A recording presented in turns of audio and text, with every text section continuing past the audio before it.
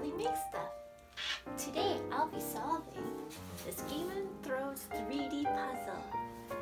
Sit back, relax, and enjoy.